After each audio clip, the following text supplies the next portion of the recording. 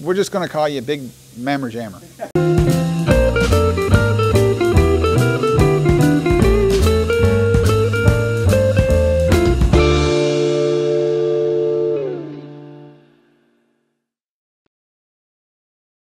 Okay guys, we wanted to do this Q&A and get back with you on these questions that you asked.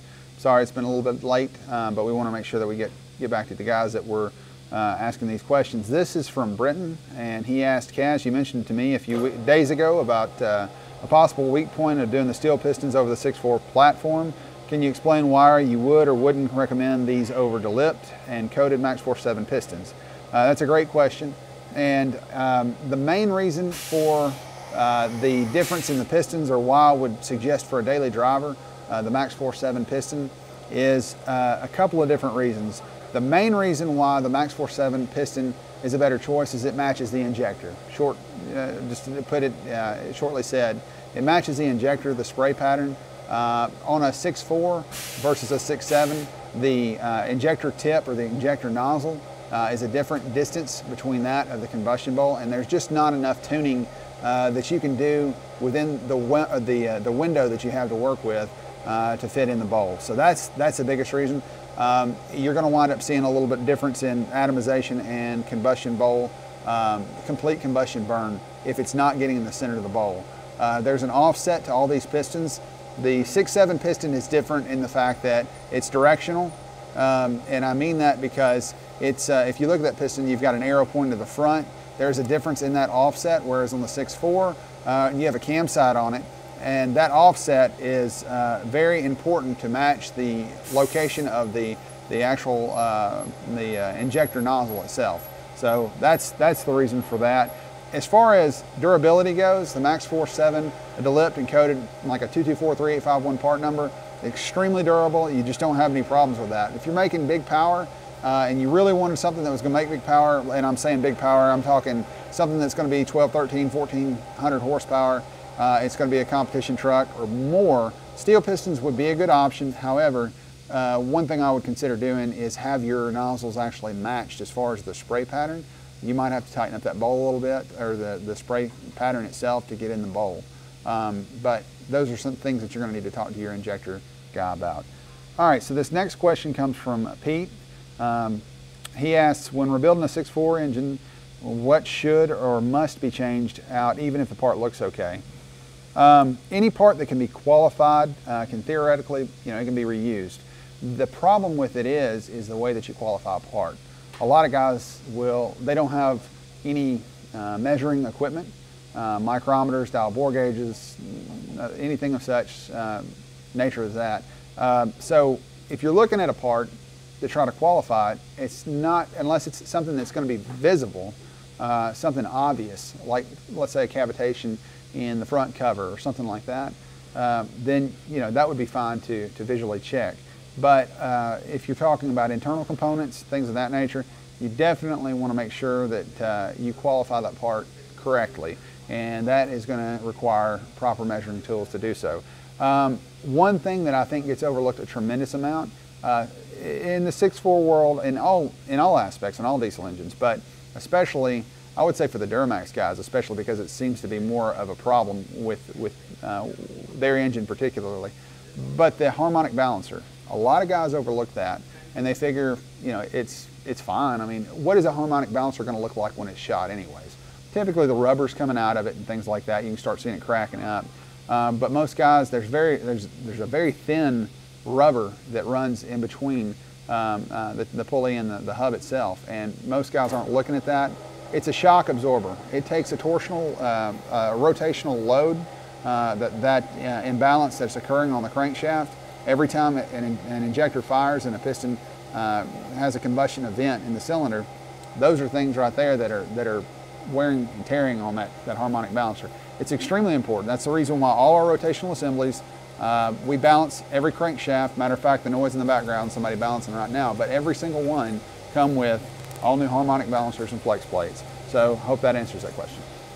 All right, so the next question comes from Brent, and he asks, if a short block is staying in the vehicle, what's the best way to clean, prep the deck surface?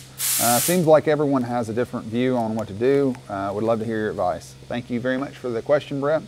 That's a great question, because it doesn't matter if you're a Ford guy or a Chevrolet guy or Cummins guy, it doesn't matter what you are. Everybody at some point in time may have cylinder head off, and that's extremely important. Prep work is, it lays the groundwork for the entire job. So the best way to do it, if you are working on it in the vehicle, is to find the smoothest, like a wet rock, a very smooth stone like that. It's really great if you can find one that is the same, that is wider than the block itself or the head area. That way you can kind of use it like a planer, you know.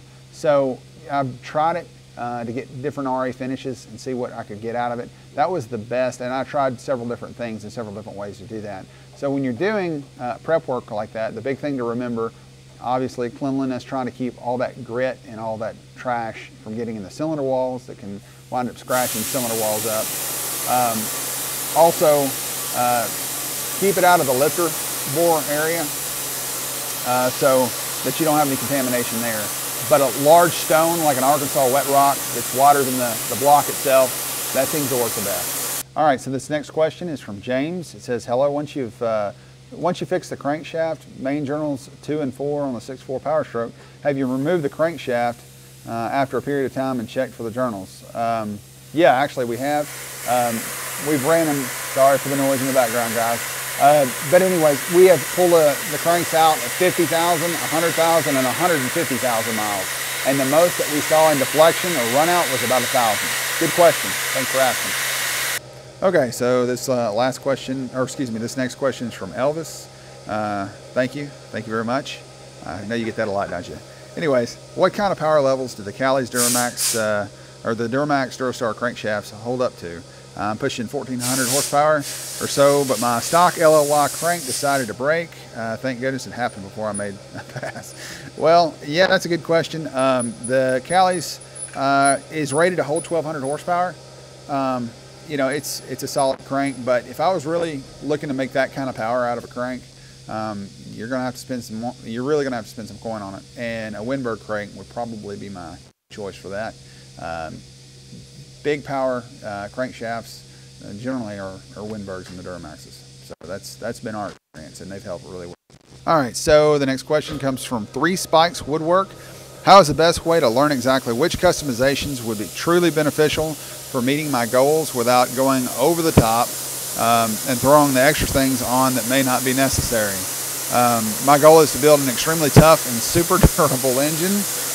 But I also realize I'm not going to be able to drag race or sled pull, although tow performance is a top priority.